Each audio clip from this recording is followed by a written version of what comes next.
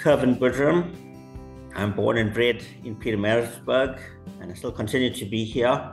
My primary schooling is in various different government primary schools that I spent at before matriculating at Heather Secondary School. After matriculating, I decided to study electronics engineering, which I did for a while, but then changed career paths because I needed to work and study at the same time. We had some financial constraints that prevented me from studying further. I did work part-time to try and subsidize my studies of electronics, but I changed the career path when I decided to apply for a permanent job and do part-time studies. I then applied to Aberdeen Cables. I started off as a data capture clerk in the creditors department and started studying a national diploma in corporate and financial accounting. I passed that. I majored in accounting and law. Thereafter, I went on to do some degree and postgrad studies, also general management studies, including at the Program for Management Development at the University of Cape Town. I passed those quite successfully. And as I was growing academically, I was also getting opportunities to grow within the finance department, going from a data capture clerk to a creditors clerk, and then into the costing sphere, where I went into a costing role. I became a cost analyst before becoming a cost accountant, and then the financial controller, which I occupied for a number of years. The financial controller role led me to, when we introduced SAP, commonly known as SAP in our area, to become a SAP specialist, especially on the financial and costing sides. I attended the SAP graduate school in Sandton to become a SAP specialist as well. And from there, my career has taken a path where I also do analyst roles within the workplace. The analyst roles include just complementing other aspects of the business, not just finance, and to look at a more general management role within the business. I continue to be here and continue to grow, and just to sustain the company of Pietermaritzburg Aberdeen Cables proudly. Whilst doing electronics engineering, I was working part-time in plastic rice mills. It was quite difficult because we used to go for lectures from 8 to 2, and then I would go in from 6 to 6 on a night shift to actually just sustain myself and do things together. So I was in the packaging department learning about the rice industry. So I've started, as I mentioned, growing up in the finance department and very much rooted in the finance department. Started off as a data capture clerk, but then moved on to different positions within the finance department to currently where I am heading up still the entire finance department at the Pietermaritzburg operation. But as well as doing that, I'm doing a lot of business analyst roles and also look after in terms of some of the general management roles. I think we all seek to see some kind of growth, continuous growth and continuous improvement to just be better than where we were before, and just to see that we are continuously improving like that, whether it be the small Haikaku steps, as they call it, the gradual improvements, or the major ones that come along. But if we can just try and better ourselves every day, I think I want to do that for myself and see that being done for the company, that we can be better than we were yesterday. Kervin, what is the one accomplishment that makes you the proudest?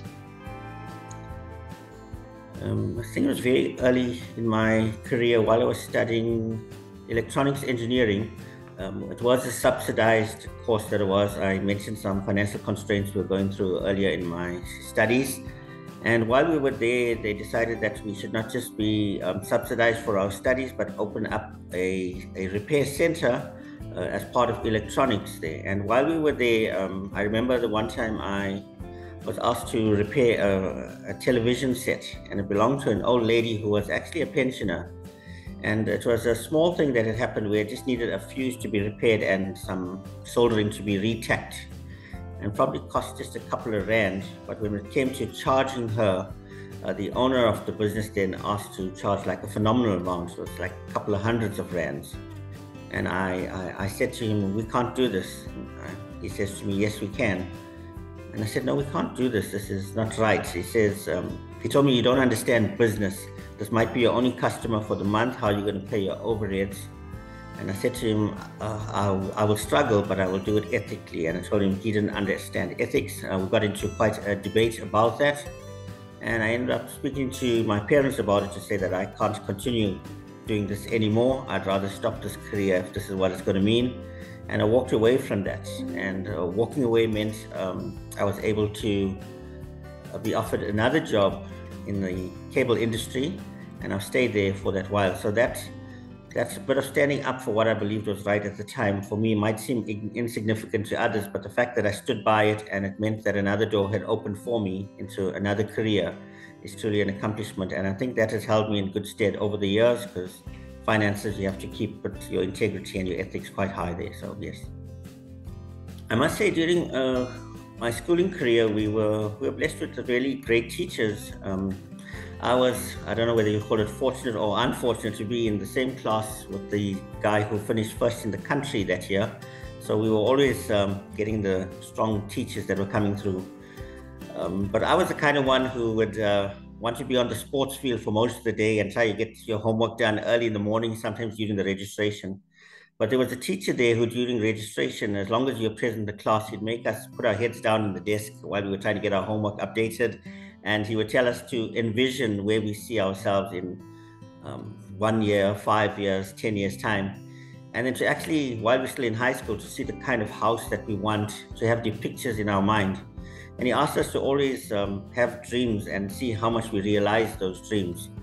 And with that advice, I first thought I thought there's something wrong with him. I just want to get my homework done. But I realized how important that is, to actually have this and to chase after something, and for you to see yourself somewhere, whether it be like the impossible things or not, that you are there, and what are you doing to actually follow and attain those, that you can realize those dreams. They don't just become dreams, but become a reality. So that was great advice that he gave me, and I continue to do it up to now.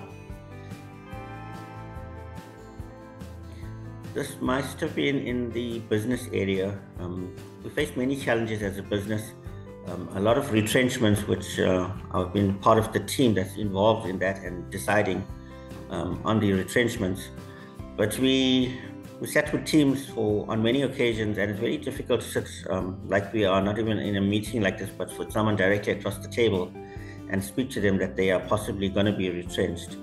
And we took the plunge on more than one occasion to say that we asked our company executive and leadership and our CEO to trust in us, and that we will deliver on the promise that we would, and almost putting our own jobs on the line to say that we would deliver. It meant us going in and really going back to basics.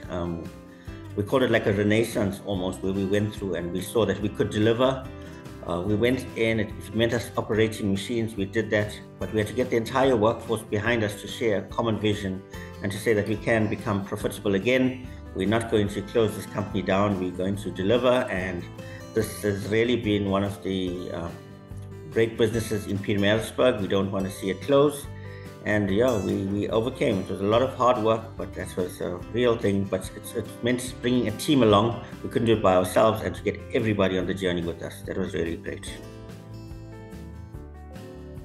I think they say that you must be the example that you want to see in others. So I must be like motivated and not downloading like that. So I tend to be the one who always goes around smiling or creating a smile in others, and almost being like how they call you, how can I put this, like the eternal optimist, like up to your neck in hot water but still whistling. So you tend to make others smile all the time, and if you give them a reason to smile, you can go beyond the tears, let them see beyond those dark clouds, that there's something better there, and just say to them, just look at the good in things. Don't be despondent all the time, because once you start to get despondent, and especially if you're leading a team and you're despondent, they naturally will follow that. But if they see that you are looking forward, hopefully, and you are leading from the front, then they tend to follow you and go by your lead. So that helps me a lot. I do a lot of reading. I like a lot of inspirational stories or books, preferably the shorter ones. But I must say, I've got many leaders around me now who I can turn to give me advice, or when I look through and see what they are achieving, it gives me a hope to say, this looks almost impossible, but look where they are now, and look how they've turned this around. So I love success stories. I love being a part of them, and just putting my hand to the plow with them just to see, it looks like totally impossible. How did you do this? And where they see nothing, they start off with nothing, and what they achieve thereafter, the before and after images really, really inspire me. I do also read a few books where I really get inspired. Currently reading one which is called The Crushing, which shows that how to turn pressure into power. So that's quite nice. My wife just got that for me. So those kind of reads help me to go along as well.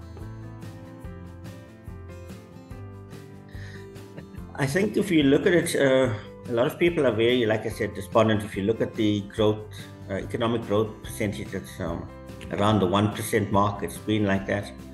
But then instead of looking, I think for the next 5 years, I look back at what they said maybe 5 years ago, where we'd be now, and it looked just as bleak.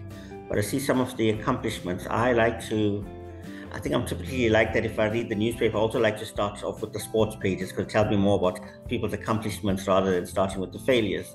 And I'd like to believe that in the next 5 years, we've seen so much that is possible for us as a province. The diversity we have really has so many opportunities. I've just been on a camp during this weekend out in Nottingham, which is in the Natal Midlands, and just to look there how a farmer is using his land, and he sees that yes, he's doing farming, but there's a need to build more wedding venues. It's great that more people are getting married and they need these venues, but he's turned that into such a beautiful wedding venue.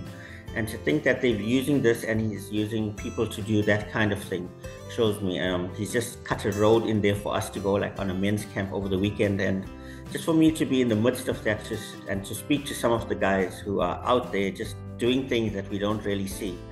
So I'm much believing, at work we've got a thing called Gemba. Gemba is just Japanese for go and see. And a lot of us can sit behind our desk and read online or in the newspapers how bleak things might be. But when we go and see, you suddenly see how much growth and potential there is out there, how many people are really trying to make a difference. And if we just add to that positively, then we can all make a difference. And I believe we can change that economic growth from just being 0.8% like it was a couple of years ago to the 1.1% it is now, to really greater figures. I'm seeing from our side personally, our holding company comes and looks at the port and sees the challenges we have there.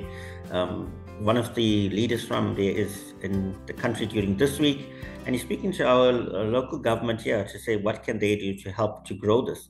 So I believe when we start to see this kind of investment coming through, and the others that will come through as well, I certainly am positive about it. I believe that we're going to have a much better 5 years to come than probably the last 5 or even 10 years that we've had. Yes.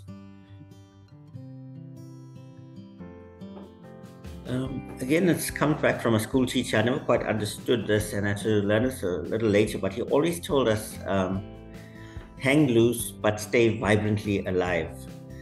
And I went and I searched that a couple of years later after seeing that, and I saw that there's an author who gave them as a test, and they gave 5 different options, and the first 4 she said were quite okay to go through like that, but she said for those of you who really want to choose that 5th option of hanging loose but staying vibrantly alive, that's a real challenge. And I thought, oh well, if my teacher asked me to do this and someone's saying this is the real challenge and I want that challenge, so I started to say yes, okay, hang loose but stay vibrantly alive. And yeah, that alive is just saying, yes, we can do it kind of mentality, yes.